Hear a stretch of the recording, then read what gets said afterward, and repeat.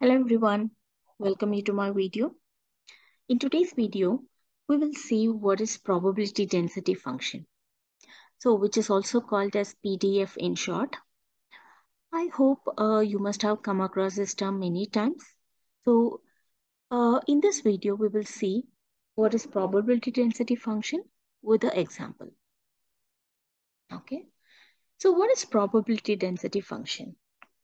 It is a function that defines the relationship between a continuous variable and its probability. So it also represents the density of a continuous random variable lying between a specific range of values. Okay, so let's understand this with an example. So let's assume that a burger company claims that they make burgers of 125 grams.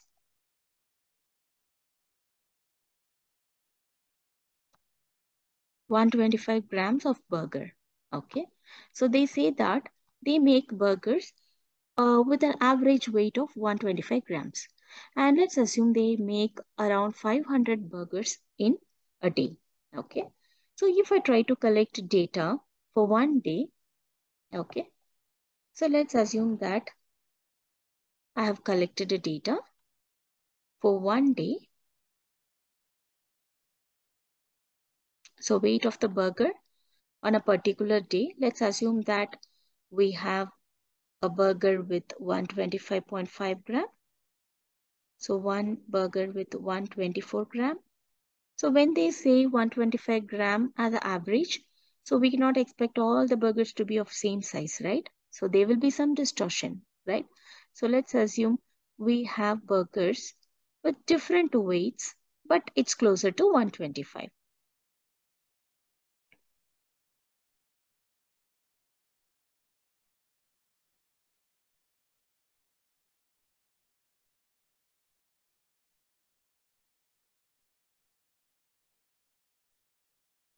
So you have many values, okay? So we have the weight of 500 burgers that was made in a particular day. Now, if I wanted to have a probability density function for this data, let's assume that we have a curve like this. So this is called as the probability density function curve.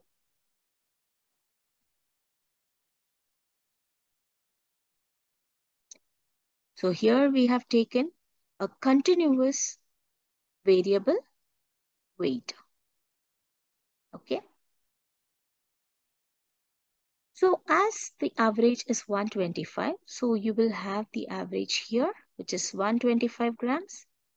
And let's assume that we have 125.5, 126. So similarly here you have 124.5, 124, 123. Okay.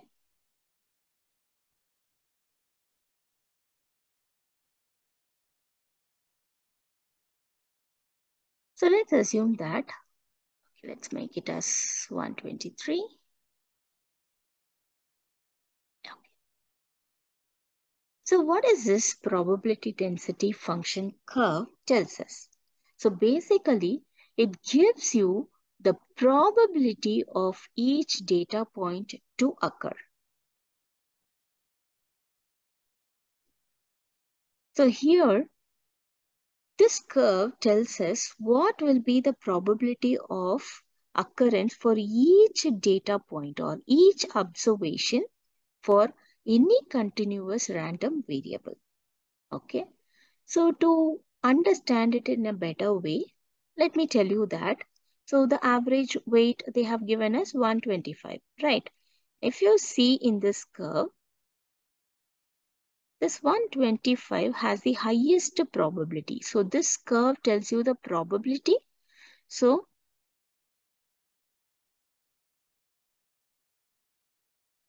from this we can understand that the probability of 125 to occur is 0.8. Let's assume that this is around 0.8, which means that there is 80% of chance for any burger to be in this weight, right? So let's take this 124. So if you see, it has less probability, right? It means that we have burgers with 124 grams weight, very less burgers, right? So very less burgers will have chance to be of 124 gram, right? Similarly, if you see 126.5, there's very less chance to be in 126.5 gram. So here, if you see on the y-axis, you have the probability. So this PDF gives you the probability of each data point to occur. So we can say that most of the burgers will be of 125 gram weight, right? And you can see the next highest probability is for 125.5 or 124.5. So you can see burgers with 124.5 and 125.5 weight, right? But there is very less chance for a burger to be of 123 or 126.5 grams, right? So as you can see, when I collected the data, I have most of the observations closer to this average weight. And hence you can see the highest probability is for 125 gram, right? So this probability density function gives you the probability of each observation of a random variable. It tells you